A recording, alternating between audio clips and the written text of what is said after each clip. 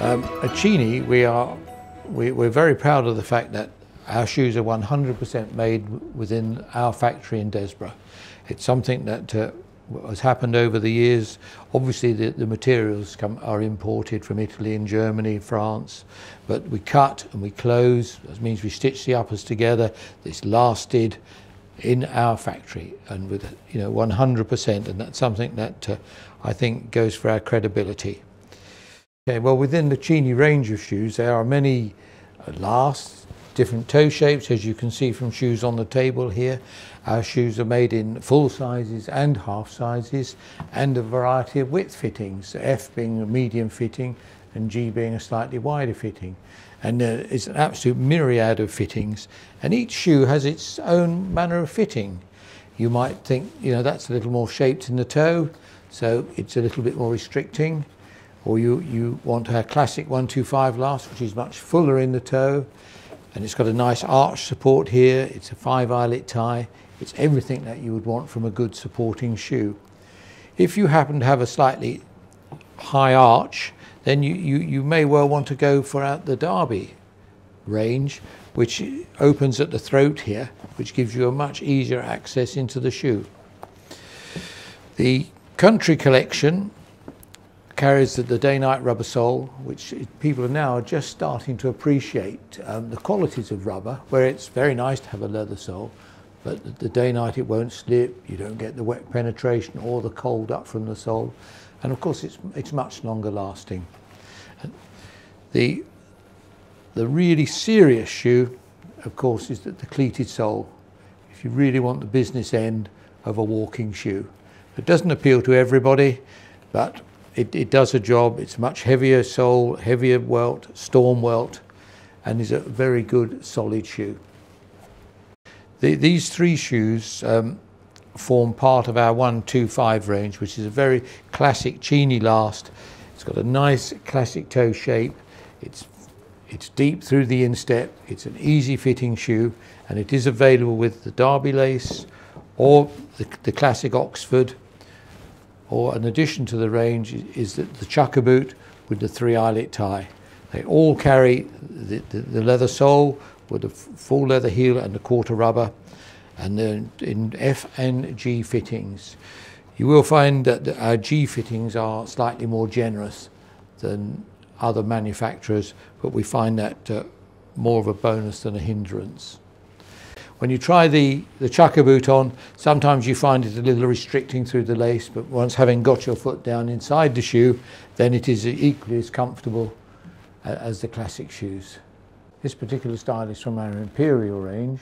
It's in the very finest lightweight calf, 5-eyelet tie, slightly finer sole, just a little closer edge, a little more detail, and it's in channel, where we raise a lip of leather around the outer edge of the sole, we stitch into the channel, and then we stick it back down again. And it also has this rather distinctive waist, this London waist, where if you'd had a pair of shoes made bespoke in the St James area of London, that's how you would expect it to look. And they're very special shoes. And perhaps you'd just like to try one on, just to see how it goes. Okay. It's always better to use your shoe horn when trying on shoes, because it saves pushing the back down and your foot will slip in much easier. When trying new shoes on, one would expect to have a little gap in the V here for lacing, so when the shoe does stretch, you've got a little adjustment. The most important fitting of a shoe is actually from the heel to the joint, because your joint is the widest part of the foot, and it should fit in the widest part of the shoe, which is right on the apex there. Not so much to worry about from the joint to the toe, because that will look after itself. And if you get the heel to the joint correct, that means the arch of your foot is sitting in the correct area of the shoe. So perhaps you'd just like to stand on that, and we'll have a look and see how it fits.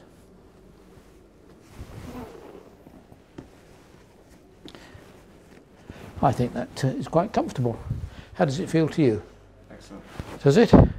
Very nice. Okay, well you might like to try something with a slightly different lace. That is what we call the Oxford lace. You can see from the style of shoe we're showing you here, it is what we call the derby lace, which is very much more open at the throat, and is, if you happen to have a high instep, then your foot will just slip into it. So let's just stop, in we go. And it was very much easier for your foot to go in. Again, the same fitting formula applies, that the heel to the joint is important. And again, we can lace it up, and we've still got this nice little area here for adjustment when the shoe settles down. So just stand up on that and we'll have a look. See, the heel clip is very good. You will notice that a lot of our lasts are what we call combination lasts, so it's wider in the forepart and it's more tailored to the heel. That's why you get this very nice heel clip that sits in very close. And that again, I think would be a very comfortable fitting for you. Mostly it's just a matter of personal taste, whether you prefer the Oxford lace or the derby. But you know, some people have a high instep, so they're obviously pushed in that direction. Another style of boot which you would like to consider may be Cheaney, which is the classic chucker boot. Again, it's Goodyear welted construction, which you may or may not know, which means that the sole is actually stitched through to the upper. And this carries a day-night rubber sole, which is non-slip and has lots of properties. You don't get any wet penetration up through the sole, it's non-slip, and it is particularly hard wearing. So if you'd just like to prop your foot in there. Again, used for shoe horn, it saves forcing the back of the boot down.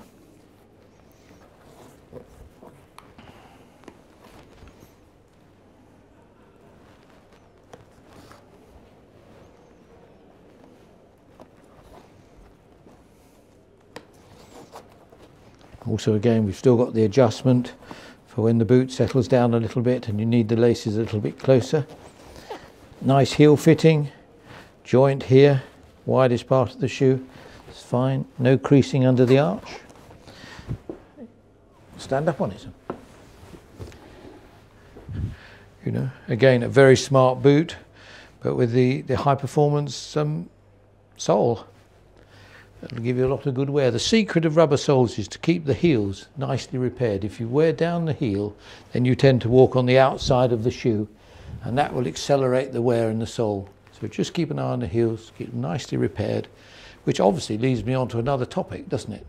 We at Cheaney repair shoes, and we're delighted for people to send their shoes back to the factory for what we would call reconditioning. They're totally stripped down, and they go back on their original lasts. It takes about 3 weeks to do, and you will be totally amazed the transformation. For a third of the price of a replacement pair of shoes, you have a new pair. I'm always extremely proud when I bring out a pair of repairs, because the customer will say, "Oh, are they my shoes?" And you can say, "Yes, they are." It's a wonderful feeling, wonderful feeling. I think you have a pair of shoes that will give you great pleasure to wear. My predecessor, Norman Copperwaite, had a little expression. He used to say, when you've got over the cost of anything that you purchased, the joy of using it goes on. And I think he was quite right to say that. That's true. That's true. Great. Thank you very much, Martin. This is tweed. This is the tweed boot, which forms part of our country collection. It carries the traditional welted sole with a storm welt and the heavy cleated sole. So this is deal, complemented by the full brogue Hythe and half brogue Tenterden.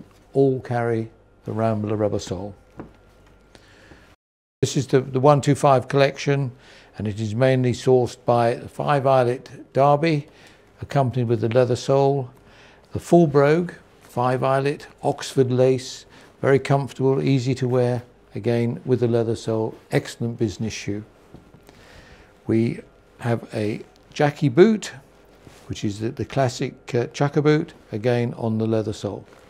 These are available in 2 fittings, F and G.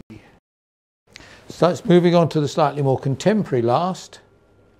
It's just a little bit more square on the toe. A lot of people think, oh, I don't want pointed toes because they're going to crease my feet and they're going to be hard to wear. As we said earlier, the important fitting is heel to ball, and if you get this right, your toes will look after themselves. We have that in the Oxford and the 2-eyelet tie plain lace-up. Classic business styles, full brogue, a classic cap, and the Chelsea boot, all on leather soles. The very pinnacle of our range is our Imperial shoe.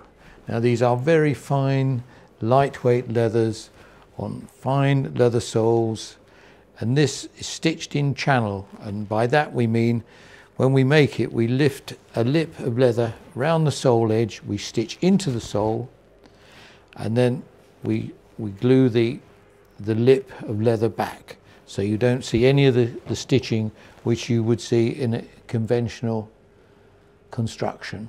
Okay. Also, we have this rather unique waist, which we call a London waist, which if you'd had a pair of shoes bespoke, handmade in the St James area of London, that's how you would expect to look.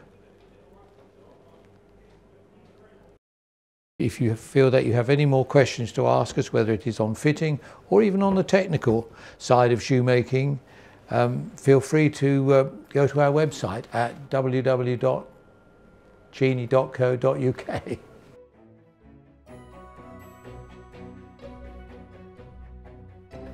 You know, shoes is one of the most underrated items of apparel that people could wish to buy. They really don't have an idea about the love and the attention and the work and the time it takes to bring a pair of shoes from the moment we cut the upper through to the time it goes into the box. You know, the love and attention to the detail that we take.